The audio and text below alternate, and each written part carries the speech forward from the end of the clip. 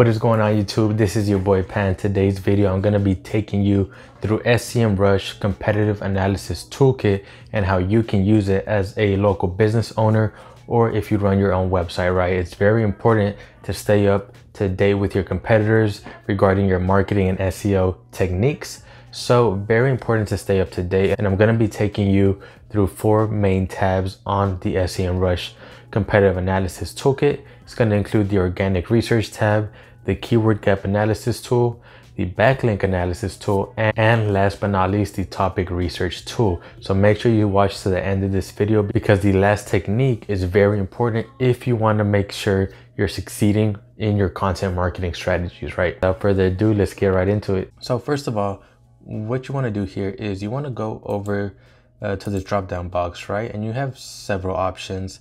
And by the way, in this video, I'm just going to cover the competitive research toolkit simply because it's very important for local business owners. And I feel like it is probably the top priority whenever you're doing, SEO research, marketing research.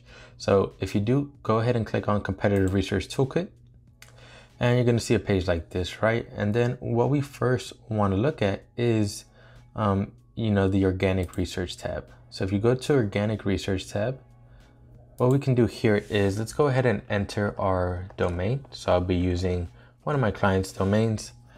Let's go ahead and type that in, and then we're going to get a whole bunch of different options, right? You're going to be able to see your top organic keywords here, your organic keyword trends over time, right? But let's go to competitors, right? So if we go to competitors, you can see quickly here, it gives you this nice graph of your competitors. You can see how many keywords and traffic are they getting, right, compared to yourself. And then if we scroll down, it's going to give you a nice list of organic competitors, right? Now, some of these might not be direct competitors.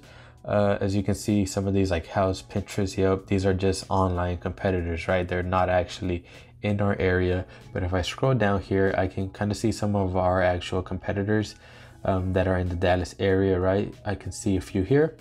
And then you want to pay attention to the keywords, the traffic, the cost, right? This is kind of an estimated cost from the traffic that they're getting, right? And then paid keywords, right? So if they're paying for advertising, you know that they're really putting a great focus on their keyword research, right? So what you can do is, let's say you find one of your competitors, right? So we can find Lawns of Dallas, and we can see that they have 30 paid keywords that Semrush is picking up, right? So if we click on these, first it's going to give us this paid search trends graph, right? And then you can kind of get an estimate of how much they're spending, the traffic they're getting from ads, and again, how many keywords, they're using in their advertising efforts. And then if we scroll down, you can also see the exact keywords that they're spending money on, right? Now, if a company is spending money on ads, they're not just guessing what keywords to bid on, right? You want to make sure that you're taking notes of these keywords, and then if they apply to yourself and your services, you can create pages, create content around these pages, right?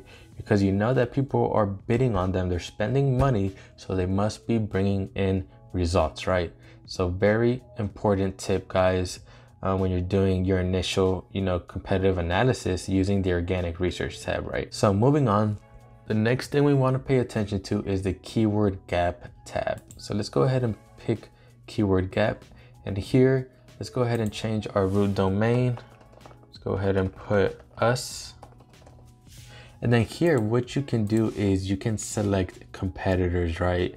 Now, let me go ahead and pull some competitors that I want to make sure are in here because it doesn't always give you, the closest competitors, right? So we do want to make sure we're putting in some direct competitors to us so we can get a good idea of, any keywords that we might be missing.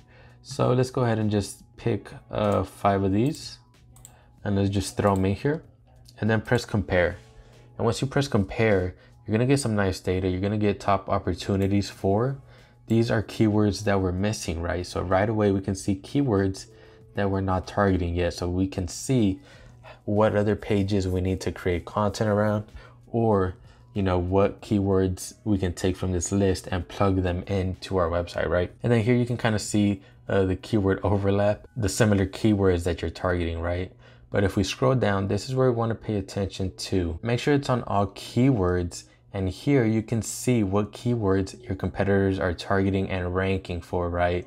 So if we scroll down here, you know, we see all these different keywords, right? Affordable landscaping, Dallas gutter cleaning, residential lawn mowing service near me, right? And you can see these are keywords that we are not targeting, we are not ranking for, and the competitors are, right? So you can kind of take a look at these, kind of see which ones apply to you, and you can create content around them, right?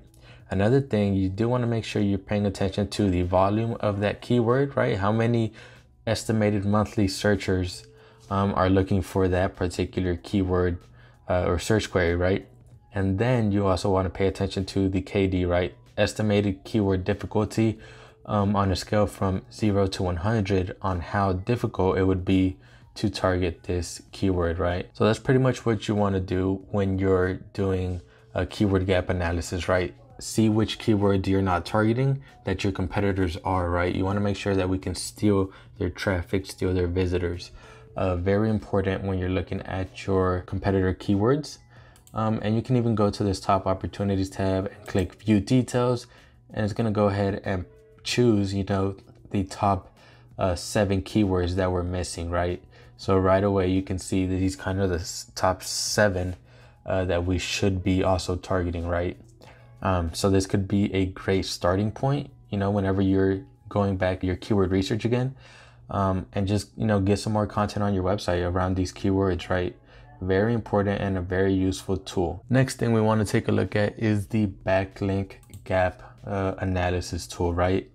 Very similar to what we just did. So let me go ahead and take some of our competitors again. And the reason you want to do a backlink gap analysis is because when you're building links, as you may know, which is off-page SEO, you want to make sure you start by getting all of your competitors' backlinks, right? Because you know that they're already working, right? You already know that that website is giving links to, you know, related websites in your niche, in your industry. So you can take a look at these websites and kind of reach out to them, right? You can kind of see what type of backlink that you got, right? Is it a guest post? Is it a sponsored post? Is it a citation, right? You want to make sure you can kind of analyze what type of backlink it is, right? One that caught my attention was, let's see, this one. So these guys have 121 backlinks from Weebly. And if you don't know what Weebly is, it is a pretty much a web 2.0, right? You create your own Weebly and then you let it age, and over time you add content to it and you link back to your own website, right? And that's pretty much what we're seeing here, right? So we can see that they created a Weebly with their exact domain in here. So if we open it up, we can see that this is indeed a web 2.0 of, you know, their brand, right? So if we scroll down, you can see that they are linking back from their own web 2.0 back to their website, right? This is a very common strategy when building links. Not the best way to do it, right? But people still do it. So this gives us a good idea of how our competitors are building, you know, some of their links. Pretty much they're just building them out themselves, right? From their own web 2.0s. So you can kind of go through this same strategy. Just, you know, click on websites that stand out to you that your competitors have backlinks on. See what type of link it is, whether it's a guest post, a citation, or a sponsored post, and see if you can also acquire a backlink from that same website. And then the last thing we want to take a look at is the topic research tab. So if you go down here and you go under content and PR, just click on topic research. And this is very important, guys, when you don't know how to write content or you don't know where to start. Maybe you don't have any ideas on what to write about. Maybe you think you have a boring niche, boring industry. Just go ahead and write in a topic. So I already had one down here that I put landscaping. So if I click on this, I like to look at the overview tab. And here it's going to give us top 10 headlines by backlinks and also 10 interesting questions. I always like to look at the top 10 interesting questions, right? Right away, if you don't know what to talk about, look at these questions that people are searching for, right? You can see landscaping, what's the coolest fire pit? What are some ideas for a landscaping company, right? These are all ideas, okay? And then I also like to look at the mind map. The mind map gives you related, search queries related to the topic that you search for, right? And then to get even more ideas of popular questions, if you go down here to the right hand corner, you can see questions right here, and you have all, you can press what. These are just what type questions, and then you have how type questions and is, right? So this right here is already giving you a bunch of ideas that you can write blogs around, right?